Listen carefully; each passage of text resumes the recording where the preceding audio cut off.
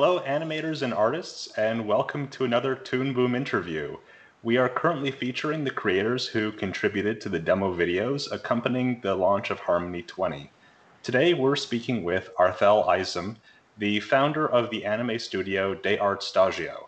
He is also a talented background artist who was so deeply moved by the art in Ghost of the Shell that he physically relocated to Japan to study the craft and work in the industry. If you are joining us on Twitch, we are currently live, so if you have any questions for Arthell, please let us know in the chat. All right, Arthell, what are some of the projects that you've worked on, either at D'ART Shtajio or throughout your career? Okay, so hello everyone. I've been in Japan now, I guess, for 15 years. So I've worked on quite a few projects. From my earliest, I guess the earliest things I worked on, actually the first the animated series I worked on was Triple X Holic. I worked on the last three Naruto films, I think, or unless there's one that I'm just not aware of. Um, I've worked on Naruto's TV series, both of them Ropuri and the Shippuden series, and I've worked on quite a few Japanese feature films, Letter to Momo, Gothic Maid. Something that I really liked working on was one of the that I wanted to work for was Katsuhiro Otomo. So he had a short that came out called Short Piece. I worked on that, and then that was individually. And once as D'ART Shtajio, also we worked on quite a few Japanese animated shows. We worked on One Piece, JoJo's Bizarre Adventure, most recently Attack on Titan and Fire Force, I think is the American title, or the English title. And we work on a number of shorts and commercials and music videos and things. So speaking about the project that you worked on for Harmony 20, what was the prompt that you were given, and how did you interpret it for your scene? Okay, so the prompt, so when we got the project from Harmony, they had given us quite a few choices, and the one that we decided to go with was, let me see if I can remember. You can be who you are. You can show your true you, and then we were trying to. So I chose that one because I thought it sounded cool. But then actually, when we had tried to come up with something to go with it, it was pretty difficult because we had, I think the amount of time we had was 6 seconds. So we're trying to show how can we show, you can show your true you in 6 seconds. And for us, story is really important. We were trying to figure out what we definitely wanted that story to come across. And we thought about quite a few different events and kind of social issues and things, and just kind of different things going on right now that we thought kind of embodied that theme. And then the one that we landed on, that we decided to go with, was with this kind of representation of the LGBTQ community. And we just felt that like that was a perfect way to kind of really get this theme across. And then also we thought it would be just an amazing idea and chance for us to express a character that we don't rarely see, even on like live action and general TV. So we thought that this would be a great animated character to try and go with that. Yeah, it can be really challenging to convey a story in 6 seconds. I guess what are some of the details in the background, and how do they inform us about the protagonist? Um, so with so sometimes like being the background artist, I get really into designing the backgrounds and really thinking about it, because I feel that the background is often forgotten in animation and just in the industry in general, even though it's so very important. Like our environment tells us everything about the character, even our when you think about reality, like our rooms, our office spaces, or anything, the things that we have on our desks, the things that we have in our house or in our bedroom, they tell us who we are. Because we go out and we buy the things that we like, and so that tells us, oh, these are my hobbies. So you can kind of know people without even having to know people, without even having been introduced to them, just by walking in their space. At least that's how I feel. And I feel that way about the environments when I'm painting environments.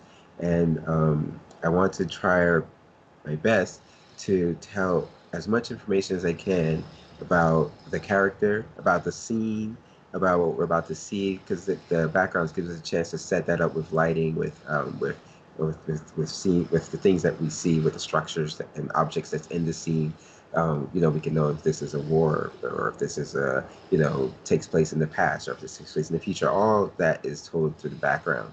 And so when we had to think about this 6 second short piece for the commercial, um, we decided like, okay, well, how are we going to use this background to help express this character and tell this story, this 6 second story, and so we used the background to really help to get people to get an understanding of who this character is, and um, and also to just kind of get an idea of like how does this character live like their everyday life, and how do they like what things do they like, and all those were all the things that we were trying to think about when we were coming up with the character. Like I'm like rambling. I don't know if I should go in more detail or we could answer the question. I love the detail. I mean, I like you mentioned that the background is something that goes overlooked when usually when you're watching animation, it is the largest part of a scene. But most of what you see is background. Yeah, yeah. So what are some of the details in the background that inform who the character is? Okay, yeah. Like so with this character, so as we mentioned, we decided to tell a story, or we decided to show a character from like the LGBTQ community. His true self is this, this woman that he's kind of wants to be. And like so when we were thinking about the backgrounds to help us to decide this character, I think in this short, even though it's only 6 seconds, I think there are three backgrounds that show up, and like they're all the same backgrounds, the same room, but they're from different angles of the room. And so we were trying to decide like, and I think that was actually the hard thing, because we were like, okay, what kind of room would this character be in? What would be in their room? And we didn't want to just have the room look like a girl's room, because I felt that that was kind of unfair. And then like if we just had it look like a boys' room, I felt that that was unfair too. And I felt like that there was this like in between space, like, which I think that's the kind of the conversation that like where like gender doesn't have to kind of determine who we are, what we do, and things like that. And so like I felt like, and so like I don't know if I was just kind of asking myself too many questions or anything like that when we were going over the background, but those are the things that we were thinking about when we were trying to come up with what this space that the character would be in. So some of the details that we put in there are, so we decided that the character likes basketball, and we also decided that the character loves sewing. So one of our staff members, they recommended that we that yeah, if this character is transgender, he's most likely going to be like sometimes making his own clothes, and she would have like uh she would have a wigs, like all of her room, because she'd be wearing different wigs and things. And I thought that was interesting. So we put like a sewing machine in her room, and then we put the dress that she's wearing and when she transforms is is the dress that's in the background. You can see that she was making it. So it's kind of like small details like that. So we have the actual cloth in the sewing machine. And we have like butterflies on the wall. So that's one thing that I really liked about Harmony. First, it's like you can just set your color palette. So I would set the color palette, and uh, okay. I set the color palette. And once I set the color palette, I would then send that out to everyone. Or I set up the file, and let's see if I can open it up for you. And then everyone can just use the same color palette that I had kind of already set up. But of course, the color palette isn't, it's not the final color palette, because you can't have like a finished color palette until you have the backgrounds and everything in the sequence. But we already kind of like normally we're kind of working on both things at the same time. So we'll go through and we'll have the animators will be coloring and animating, and then we'll while they're animating the sequences, then we'll be painting the backgrounds and things as well. And Scary. And so what I did was we would set up just a base color palette, and then we would send that to we put that into Harmony. Because we can set up the file, we'd have everyone look through it. They can choose their colors and right away. And then some of the tools that I really liked about Harmony, that I really like in Harmony, is that once I put the backgrounds in, I realized that okay, actually some of our colors are still off, and so because some of our colors were still off, I had to readjust the colors. But the great thing about Harmony is that you don't have to try to readjust the colors individually. You can just readjust the color palette. And Mhm. this is my compositing sequence, so my color palette is not here.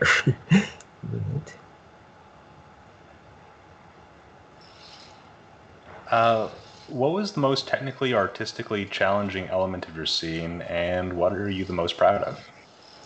I think the most challenging part of this sequence was just trying to figure out who the character was actually, Mhm. and then how do we show that. So that was actually I think that probably was the most difficult part for us because we although the character itself is just a normal like animation of the character, we would we constantly questioned ourselves about how would this character move, like what does the character look like, and so coming up with the design of the character, I think it was very challenging for us. Like we didn't want this character to just kind of look like a boy, and we didn't want the character to just look like your stereotypical girl, and which is like those that's like the easiest thing to do. Like if we were thinking about like a transgender character, like, okay, cool, we just drew a girl character and put her on the screen, and we really wanted to make sure that our character represented that part of the community and represented who she was supposed to be. And so we really had to think about like what the character looked like. And so that like we tried to really focus on the physical features and the characteristics of the character when we were going through the character. And when we were going through just the kind of the design process, like okay, when she is in the male form, like what does she look like? What parts of this form are still left over, are like still present when she's in her woman form, and just trying to make sure that she still looked the same and both. That was the kind of thing. Like of course, like it's this character who becomes this character, so we didn't want it to just look like it became a totally different character. So that was really difficult for us to kind of come up with, just trying to make sure that the character really embodied um, that the image and the characteristics and the person that we were trying to portray in this sequence. Yeah. So, how would you say overall the sequence compares in scope to a typical project at D'ART Shtajio? Um, they are like I think like but generally our pipeline because we already use Harmony so that's part of our normal pipeline. So most of those things are the same. And sorry, I'm just gonna close this so that it doesn't come open. Okay, so like our normal pipeline was the same, but there was the one thing that was different is that this one, because this project was it was a short one, so we had to kind of like we had to try to tell the same type of story and spend the same amount of time and things that we spend on much longer feature, like on our much longer productions in like this really short amount of time, and um, and then also with this particular production, we did the whole thing in harmony from beginning to end. Our normal productions, depending on if we're working with companies on the outside as well, we would be reliant on their pipeline. So we might have to consider what software and things that they're using, and then we would work with them. So generally, because of that, we would stop. We would do all the way up into animation in Harmony, but then the post production, which is just typically like editing and compositing, would all be done outside of Harmony. But with this production, we did because it was all done in house. We did the whole thing in Harmony all the way up into compositing, and so that was a little bit different, and um, and it was kind of good because we got to explore a few new tools and we got to try some new extensions and things that we didn't know were there. Like one of the features that we were trying to figure out. Actually, that was in the window that I just opened. That was the black thing that appeared in the middle. We were trying to figure out how they get the mirror to really look like a mirror, and Mm. so we I think that is the only difference. So like just we got to do the whole production in Harmony from beginning to end, which so that's like the major difference. Other than that, everything else is the same. Which I kind of like about Harmony is that it really does it because it's like sometimes you open up software or something and it's just so different and then we can't and our pipeline is just totally like screwed over because of that. But like it was like, oh, okay, cool, we're normally doing this process already, so when we use Harmony we're just still just doing the same process, it just in Harmony. So it was actually like there weren't any major differences really. It was more like, okay, cool, now we're just doing everything in Harmony. So that was good. This is a more general question, but what do you enjoy most about the work that you do? um Enjoy most. I think I enjoy the creative process, like really coming up with ideas and trying to kind of deep to come up with the world or kind of like I like that. I like the developmental process, and I think that I like the most. So coming up with stories, like creating things in any aspect of it, I guess really. And then I would say, of course, that being a background artist, like I love painting, and really just sitting down and just kind of really seeing the scene that we imagined coming to life. My colleague spoke briefly with you a few months ago about how you and the team at D'ART Shtajio was adapting to the coronavirus pandemic. Do you have any advice for studios that are concerned about the safety of their staff? Um, so I think, of course, all studios should definitely always be concerned about the safety of their staff.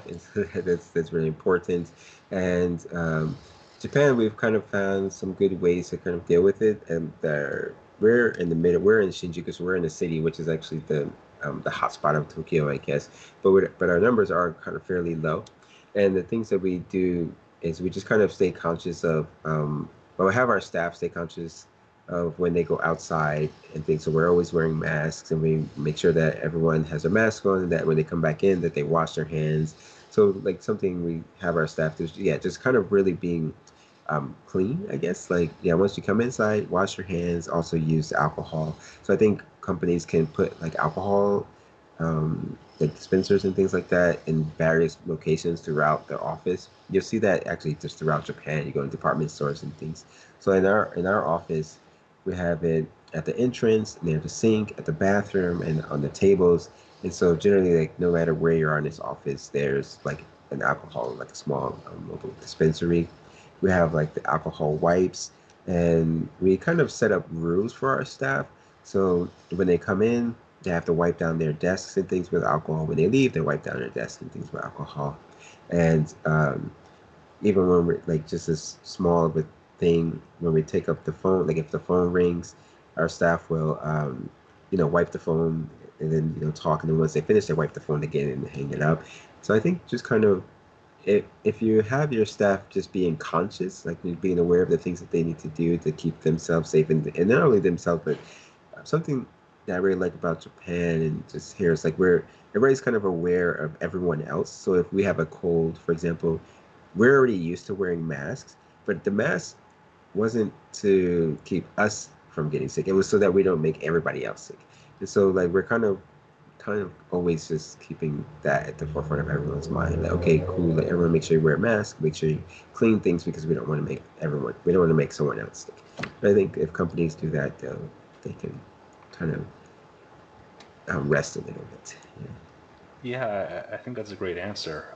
So we're just over 20 minutes into the interview. So if you're just joining us now on Twitch, I'm speaking with Arthell Isom at D'ART Shtajio about his work on the scene that was contributed to the Harmony 20 launch video. We posted prompts for questions on social media for Arthell. So here are a few questions from our followers about producing anime in Japan. We saw that your team highlighted a post on Twitter from a user named Clostars. and it's actually a multi-barreled question, so I'm just going to give it to you one at a time. The first one is, how do you become an animator or storyboard artist for anime studios? Okay. So yeah, like we have animator and storyboard artist. So those two are different positions, and so depending on which position you want, like I always kind of say, the best thing to do is just to know exactly what you want to do. So let's say, for example, you decide, okay, I want to be an animator. So the steps that are necessary for that are different than what you need to know for a storyboard artist. As an animator, you want to kind of be a good draftsman. You want to have um, you want to be really aware of motion and timing and being able to so that when you draw a character that you can figure out how this person moves. So sketching a lot, practicing a lot, drawing animals, people, like vehicles.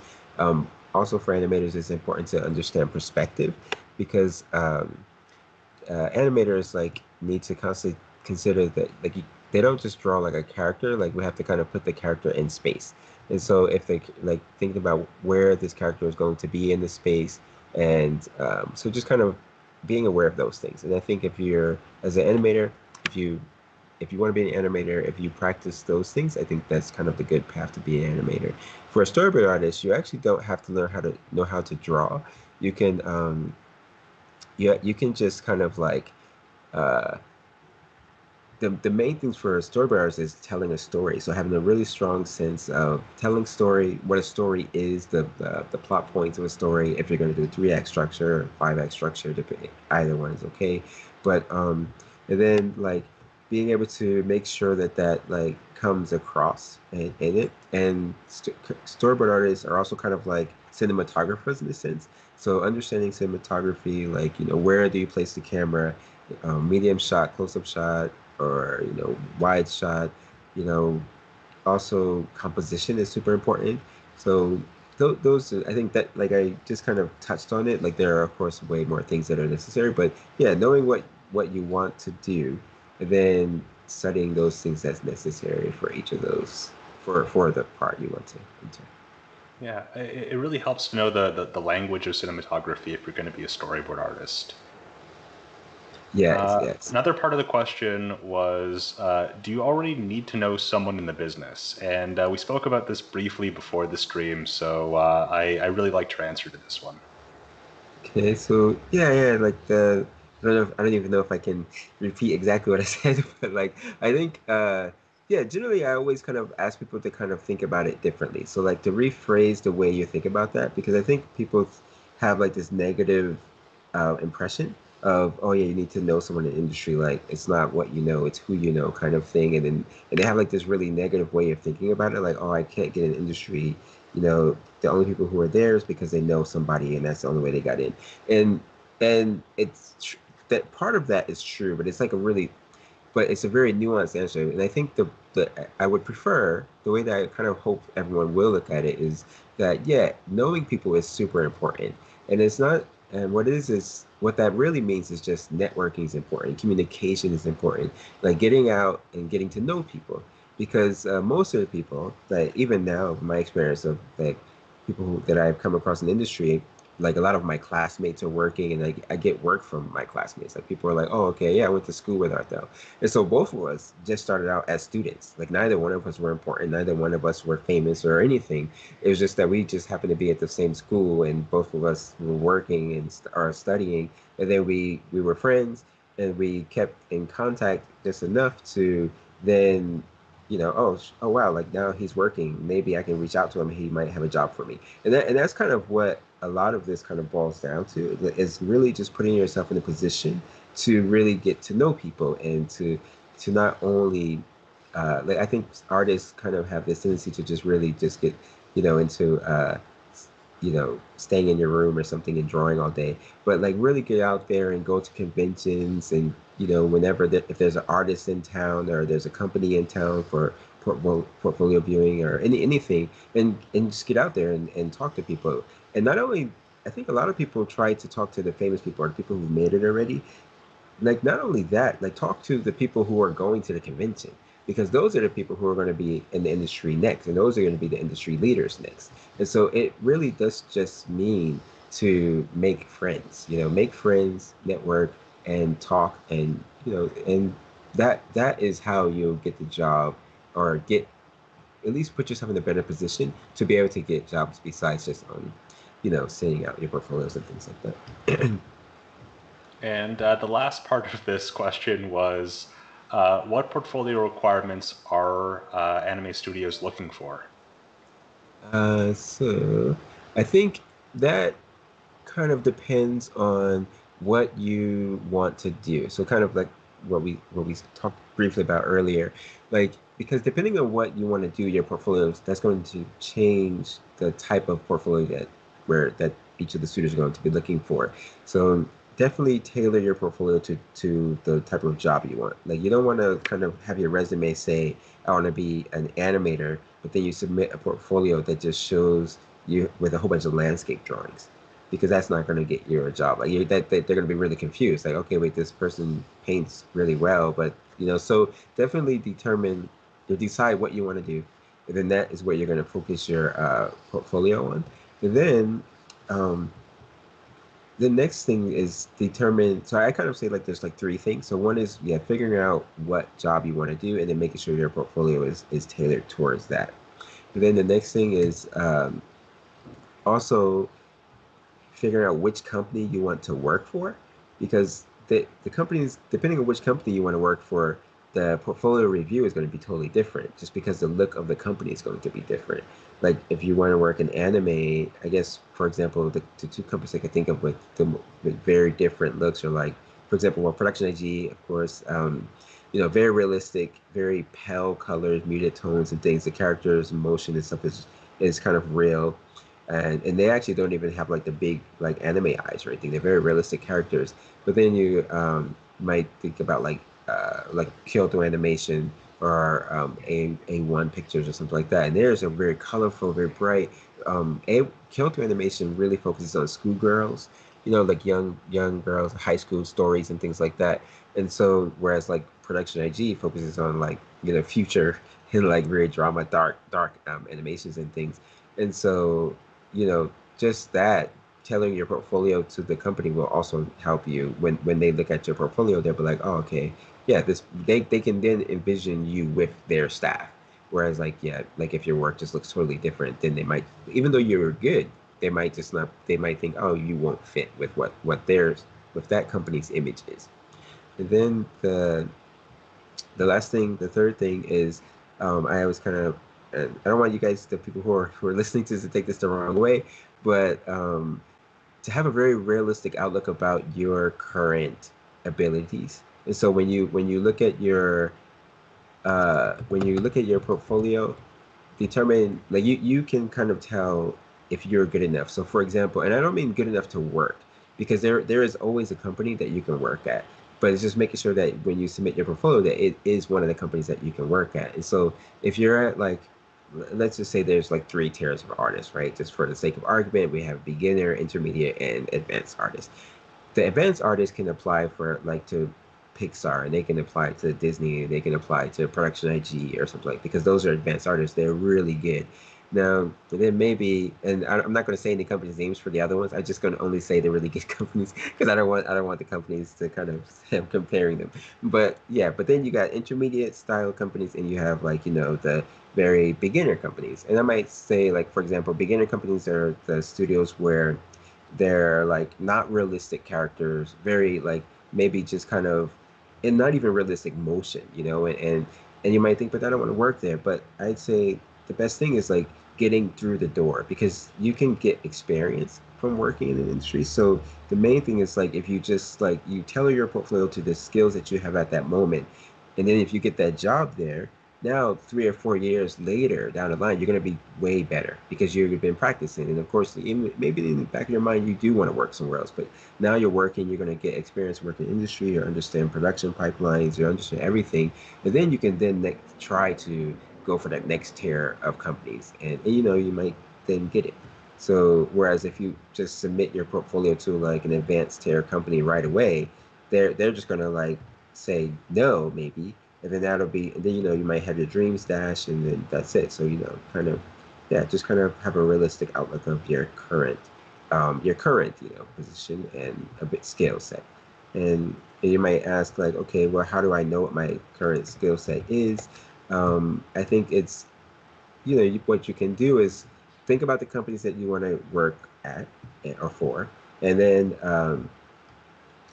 look at the artwork that's coming from those studios. And when you look at the artwork that's coming from those studios, look at your work and put them next to each other. And you're not comparing it. You're not saying, oh, well, this, because that's not what it is. But what you are doing is just kind of, you're looking at the the level of, not the level, but just what it looks like. What does your work look like? What Mm-hmm. does that work look like? And if they don't look the same, you know, then you're like, okay, yeah, maybe I'm not here just yet. Then yeah, then choose another company. And those would be the advice that I would give about that. Oh shoot, I'm gonna put away my application for Studio Ghibli then. Yeah, yeah, Jim, Um, exactly. so I saw we had a chat in the a comment in the chat, which is what can affect deadlines? What effect can deadlines have on your animation, and what workarounds do you find are useful to save time? Okay, so yeah, deadlines are crazy. Schedules, it's crazy because of course, like all artists, uh, that was ringing. Like all artists want to have like, work, and you want to just be able to draw forever without having to, you know, worry about a deadline. But deadlines are part of the industry, right? Especially if you're a commercial artist. If you're a fine artist, like draw to your heart's content, and then that's that. But if you're a commercial artist, a deadline that's kind of what we have to deal with. All productions have a schedule, and we have to kind of think about the amount of time you have. And so, yeah, and like when you have a short schedule, there's only but so much you can do in that. So I think it's like trying to figure out what is possible within the amount of time that you have, and then choosing the proper uh, work work method so that you can still complete that deadline. And then what you can do, like that, I think you have, like, as artists, we have to kind of think about what we want to do, because of course we all want to do just like amazing things and things, and then we have to also think about what's just doable. And so I think with deadlines, that's the thing that really gets affected. Is like, um, we sometimes can't do what we want to do. Like, even though we might have like this really grand vision of something, and but we're like, oh, but the deadline just doesn't allow us to do that. You but deadlines aren't a negative thing. It's just something that we have to kind of be aware of. And yeah, I think Yeah, no, I'm that not makes totally sure if sense. I answered your question, but yeah. No, I think that answered that. Okay. Crystal Collado on our LinkedIn page asked, "What surprised you the most about starting a new anime studio in Japan?" Um, like, so yeah, I've been in Japan now for 15 years, and so I started my company at the latter part of that time. So like, because of that, I've been in Japan so long that when I started there, I don't think I was really surprised by anything in particular, because I was already so used to just the way the culture works here, and I already kind of understood what things would be necessary, and like what I could kind of expect from just kind of the culture and the work environment and things like that. So I don't really have any um, surprises from that. What I did have, of course, is just like surprises from just having a company though. Like there's so many surprises, like things that you just don't consider. And when you start a company, I think that like of course, you try to think about everything, right? Like all the possible like places that you can kind of have, like make a mistake or something, or like, okay, are my bills paid or something like that. But there's always something that's just going to pop up that you just that you didn't think about. And you're like, wow, that's crazy. Like, I don't know, like paying taxes or something. Like, and like and you have to pay taxes for like all of the, not your only employees, but everyone, even outside of the company. That was kind of surprising to me. And so like, and then that, so there's things like that. I think owning the company has way more surprises than it just being in Japan. Uh, Another question that we have is, what does the production process look like in anime, and how is it similar to or different from 2D Western animation projects? Yeah, Japan. So for the most part, the I'd say the fundamental part of the production is the same, right? Like animation is animation. Like the basic pipeline is the same. There's pre-production, production, post-production. Storyboarding. Then you go through like character designs, world designs, rough animation, cleanup in between, and compositing and editing. But um, but Japan has like this way of like just making things complex. Like I think Japan's a master of like just making everything complex. I think they like, I don't know, like I'd almost think that that's like that they have fun trying to figure out ways to just make it harder. But the great thing about that is like it helps. I definitely see the difference in the look of the style because of that. So Japan has very minute or like nuanced positions that are in between all of the positions that are in the West. So whereas like the West would have okay rough animation to clean up, Japan has like rough animation, secondary rough animation, and then they have animation director check, which is in between both of those two steps, and then we have cleanup, which is after that. And so there's like these small steps in between every step to kind of to tailor their production and make sure that it just, that the quality is as high as it can be and that it's where it's supposed to be, I guess. And I think that's really the difference, though. And because American animation and Western animation is not, it's not to say that, oh, Western animation doesn't have the high quality that Japan does, because of course, Western animation is amazing, and there are amazing studios there. It's just a different process, though. Like how do each of those studios, what steps do each of those studios take to get to that amazingness? And that's the difference, I guess. Yeah, you were also telling me before that a lot of roles in Japanese animation are more specialized. So Uh, you might have in like Western productions, you might have somebody who's doing the keyframes and then the breakdowns or in betweens, and that doesn't happen so much in Japanese productions. Two questions from Animate Sam in the chat, and I think they tie into what you're just saying. One is D'ART Shtajio working with studios in the West or Canadian animation studios, American animation studios? Do you work with freelancers in North America? yeah, we work with quite a few freelance artists. We do work with other studios in the West. Like one of the studios that we recently worked with was Powerhouse, who we helped with Hmm.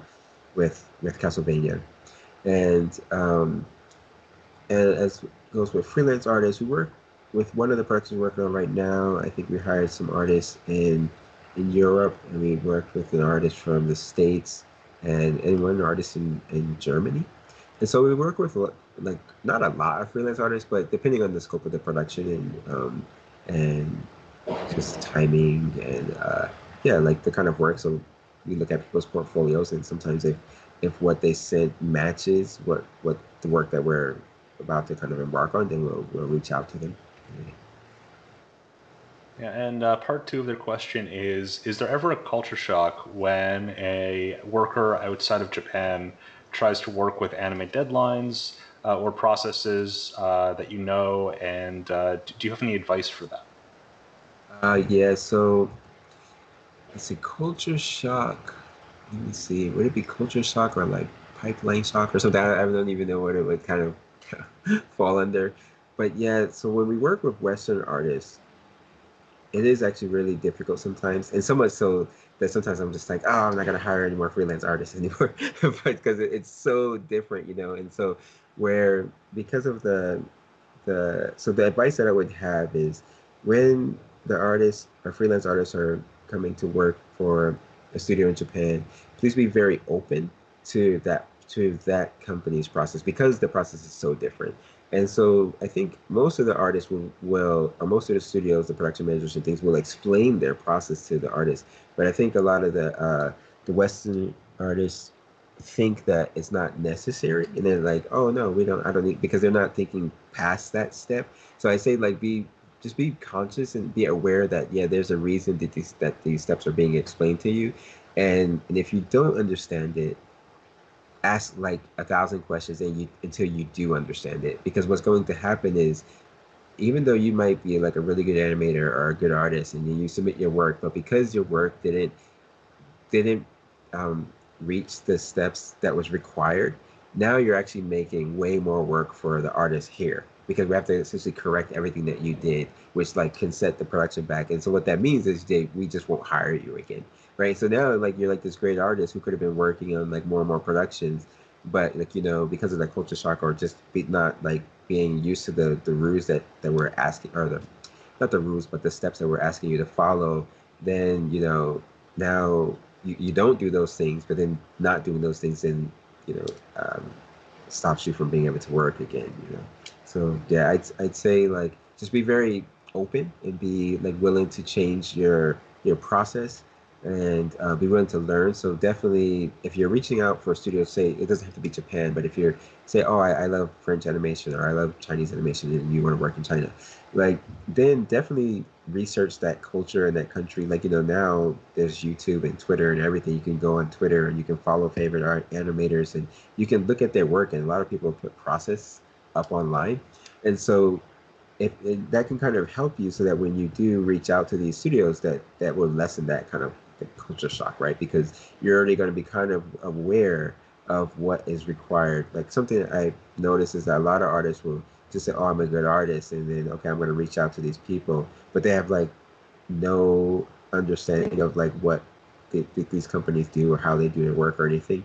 And like I think now, just because like even now there's this we're doing this live stream where you can ask questions and things. There's so much information out there that on the other side we expect the artist to kind of have a basic understanding.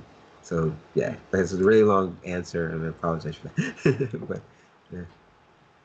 Yeah, well, in that vein, what are some of the different roles in anime production? I saw that a user called BipBapB on Twitter was asking about the differences between a director, an episode director, a storyboarder, an animation director. So what are some of the different roles that people should be aware of? um let's see. So there's like quite a few different roles, and and and then animation production, probably like way too many to kind of list here, but like I can kind of go through some of the major ones, I guess. So you mean like all of the directors and everything just within the animation production pipeline only, or Yeah, let's go for it. okay, so uh let's kind of start from the top, I guess. So you have the director, and then underneath the director is the technical director. Oh, so sorry. Let me just give a brief explanation of what they do. So the director, of course, is in charge of the whole production. The director's vision. The director decides the direction that this production will go, and the director, which means that the director oversees everything, generally. So like like okay, I want the characters to look like this. I want the world to feel like this. I want the story to feel like this. Doesn't mean that the director does everything, but they just kind of decide what things should look like. And then so that's kind of what the director does.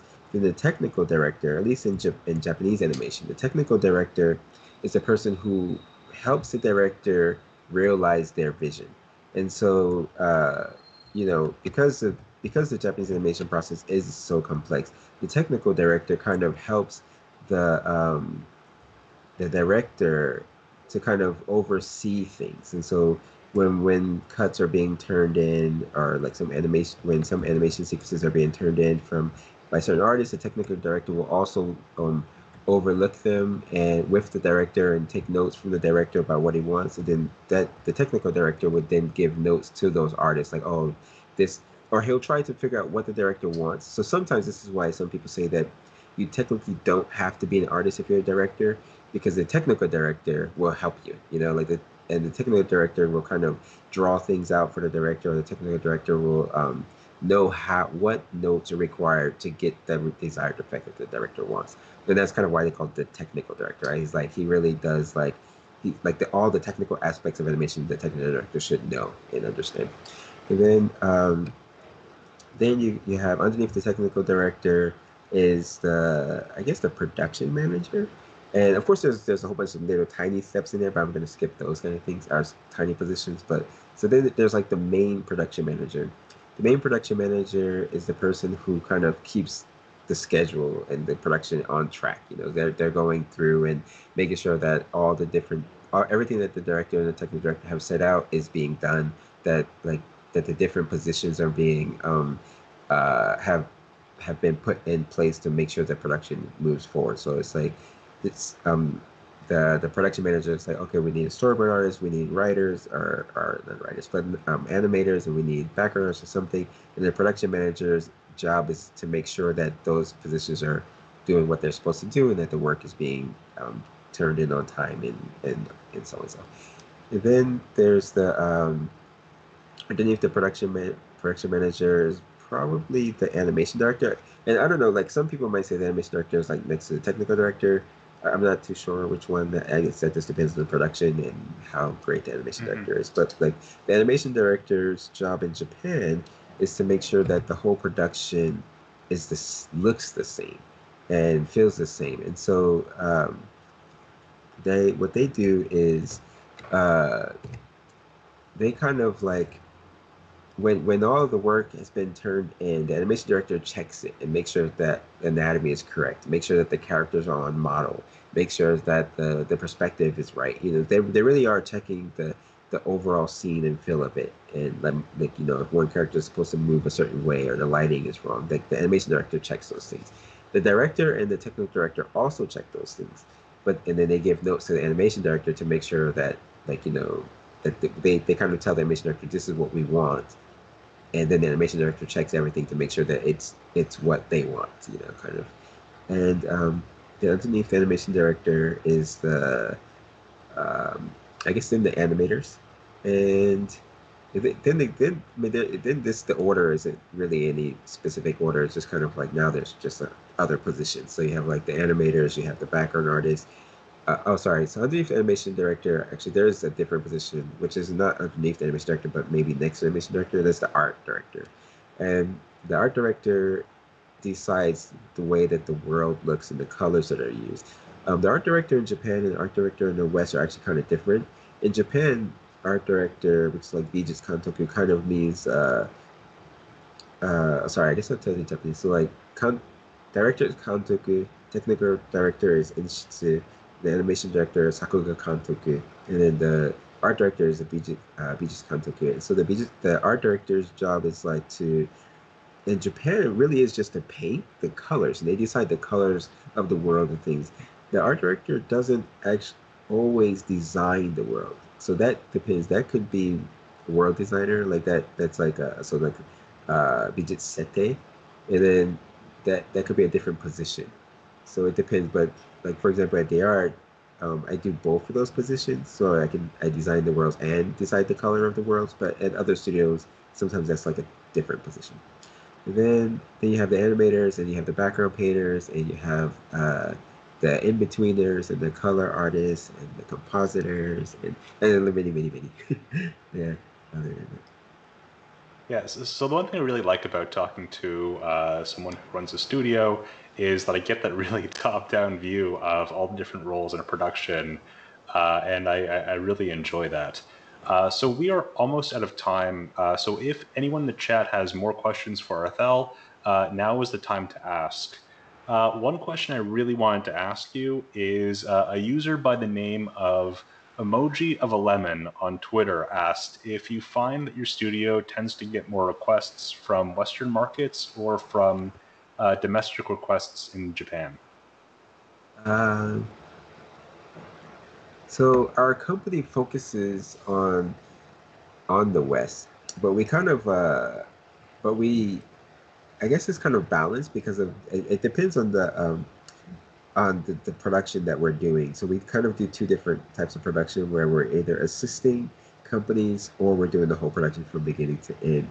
And when it comes to productions from beginning to end, we generally mainly work with the West, although we've done a few things here where we've done it as well. But with most of the studios here in Japan, we're assisting the studios here with their productions.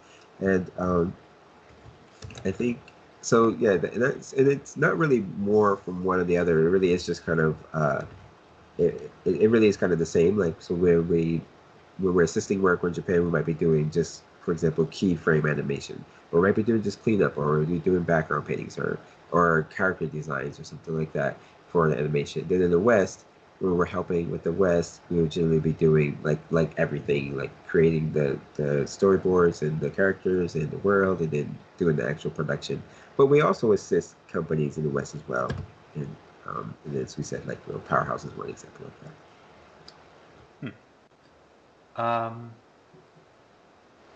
We got a question from, I believe the username would be said the March Hare. Does D'ART work in episodic anime, or do you get involved in commercial animation, so advertisements or short form pieces? So we do both, and of course, we're still like a small studio that we're still young studio, and we're moving towards being able to do our own episodic, like our own series. But right now, we assist other companies with their series, and a lot of the productions that we take on our own are short, are like music videos, commercials, like short form productions. We got a question in the chat from Emonia, who first is thanking you for taking time to answer our questions, which is always very nice. And their question is, are there any projects, subject matter, themes in particular that you would like to explore in the future in your work? Yeah, actually, there's quite a bit. There's so many. Like I think for our company, while we're trying to still figure out who we are as a company and like what our voice is in the space of anime and in just the medium of production and or in entertainment in general. And like there are a lot of I think our company we mainly focus on more realistic things, and that's a kind of our goal is more like adult oriented animation, like really just kind of having it so that it's not that anime is just viewed as a medium. And so there are a lot of different genres that we like to try to explore in anime and try to tell. And of course, just seeing a lot of more different types of characters and telling different types of characters stories, um, like kind of both fantasy and also like true representation of characters. I think both is really important and necessary. And also, so we like horror. So we haven't done any horror yet. So we do really want to do like I don't know. We have some cool horror ideas, and so I think that's something we're kind of looking forward to doing. All right. Well, Arthell, I want to thank you so much for joining us for this conversation. Where can our viewers find more of your work online? So like all of our media, I guess through all the social media. So we have like some sort of platform, our presence in all the different social media accounts and things. So if you like search for our Day Art Shtajio, if you type in Day Art Shtajio on Twitter, on YouTube, on Instagram, Facebook, and even just in the normal web browser, our company will pop up. And we have different various like animation communities where we answer lots of questions and post things. And we have a vlog on YouTube, and yeah, so please go to any of your the different social media accounts and follow us. And if you follow us on YouTube, click the bell, something like that. Yeah. And we'll make sure to include links on the chat as well. So if you are looking to follow D'ART Shtajio on Twitter or on YouTube, the links will be there. And for our viewers, if you're interested in paperless frame-by-frame animation, you can download a 21-day free trial of Toon Boom Harmony on our website at toonboom.com. And be sure to join us next week for our last Q&A in this series with a creator behind Harmony 20's demo video. We'll be speaking with Peanut on the rotoscope animation that he produced, and as well as the bite-sized videos that he makes for audiences online. It'll be very interesting, and we're looking forward to it. So until next time.